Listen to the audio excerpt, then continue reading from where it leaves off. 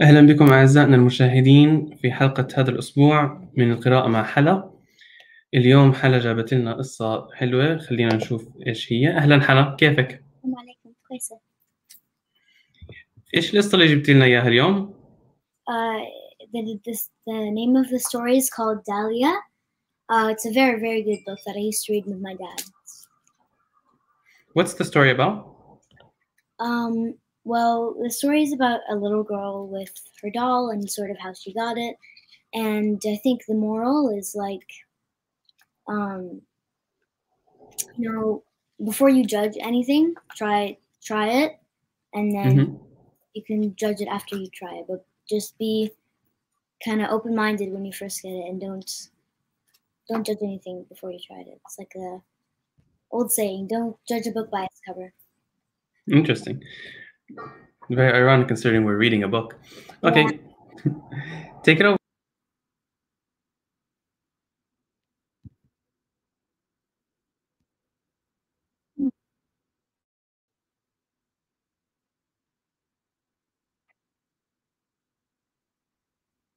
It was a beautiful blue morning. Charlotte and Bruno were making mistakes, and Charlotte's mother called.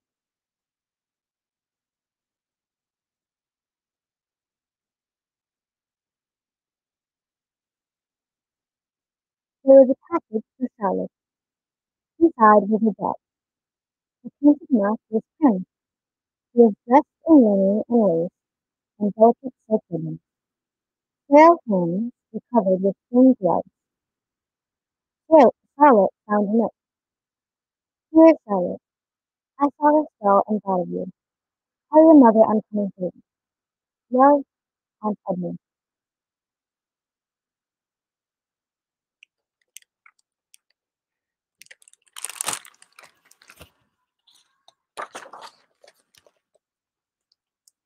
Charlotte didn't have a doll. Charlotte didn't want a doll. She carried the doll upstairs, thinking at any moment it might break. In Charlotte's room, among the dragonflies and boxes of beetles and found birds' nests, the doll looked out of place. We like digging in the dirt and climbing trees, Charlotte confessed to the doll. No tea parties, no being pushed around in frilly prams. You'll have to get used to the way we do it here. The doll looked concerned, but said nothing.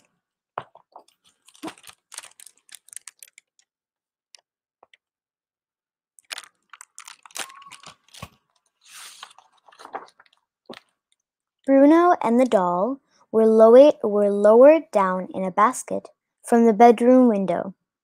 Charlotte climbed after them. They finished making mud cakes. The doll tasted one. She seemed to like it. Charlotte and Bruno made boats from sticks and leaves and sailed them down the stream. The doll looked on with pleasure, Charlotte thought.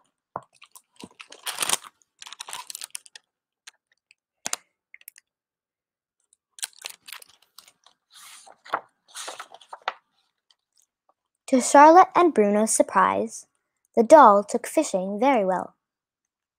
When Charlotte wiped the doll's face dry, her painted mouth blurred into a soft smile. They dug in the flower bed, planting many small stones. You look like one of Mother's flowers, Dahlia.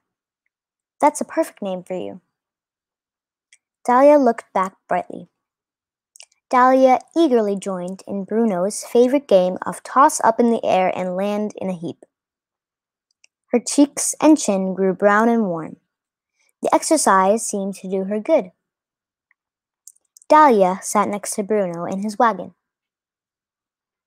and Charlotte took them for a ride. You're not jealous, are you, Bruno? Whispered Charlotte. Bruno didn't mind at all.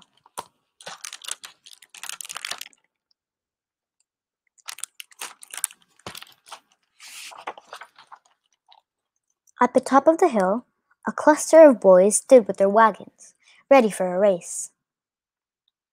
We'll race too, said Charlotte. With a doll, snickered George. Dressed in lace? Snorted Paul. She's braver than all of you, said Charlotte. Dahlia raised her chin slightly, ready for the challenge.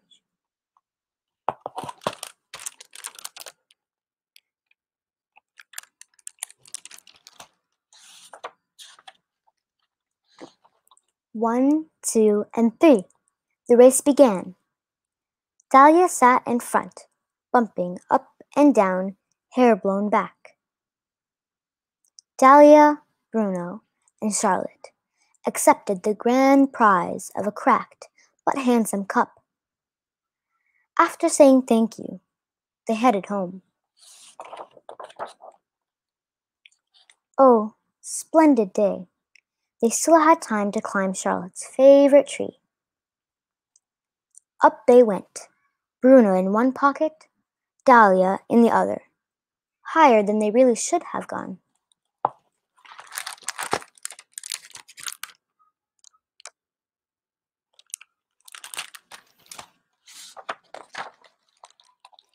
Dahlia sat far out on the branch to have a better view. Perhaps it was the wind. Maybe Dahlia sneezed.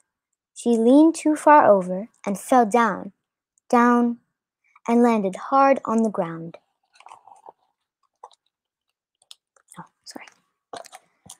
Charlotte and Bruno climbed down. There she lay, lace and ribbons crumpled and torn. She smiled a little, not wanting to worry Charlotte too much. Charlotte grasped Dahlia and held her close. Poor Dahlia, Charlotte wept. My poor Dahlia.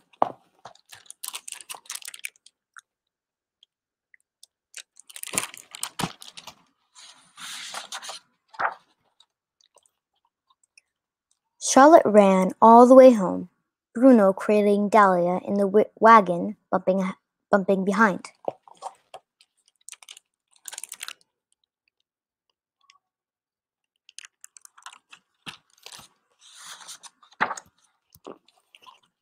What to do?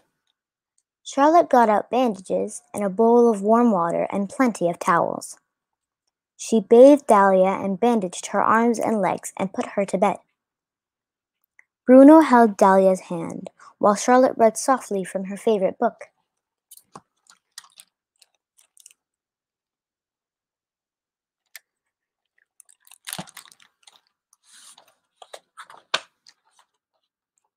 Finally, Dahlia's eyes opened. She felt good as new. Charlotte brushed Dahlia's hair and straightened her dress. She brushed Bruno too. And I'd better do the same.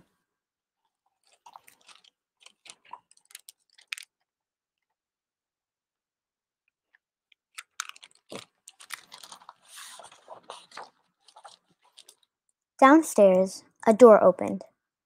There were voices in the hall. Charlotte, your Aunt Edme is here. Quickly, it's time to go down, whispered Charlotte.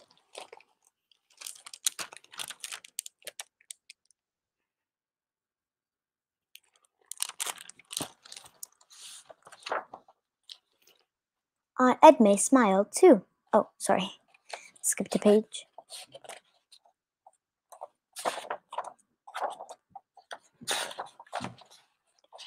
There was Aunt Edme, frail hands folded in her lap. She was wearing lace and linen and silk ribbons, looking just the way Dahlia had in her box that morning. Charlotte, dear, how do you like your new doll? Asked Aunt Edme. Bruno and I like her very much.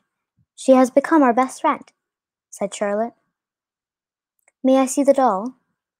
Asked Aunt Edme. Charlotte held Dahlia up for Aunt Edme to see. She was muddy and torn, her hair tangled in knots, but her face was softened into a sweet, warm smile. Aunt Edme studied the doll, then Aunt Edme smiled too. When I saw your doll in a shop window, I thought she needed to be put out in the sunshine, played with and loved. I knew that this is just what you would do for her. I only wish I could make mud pies and be tossed in the air, but I'm too old. Aunt Edme kissed Charlotte and Dahlia on the cheek. She shook Bruno's paw. From then on, Dahlia made mug cakes and climbed trees and rode with Bruno and was loved by Charlotte. Forever after.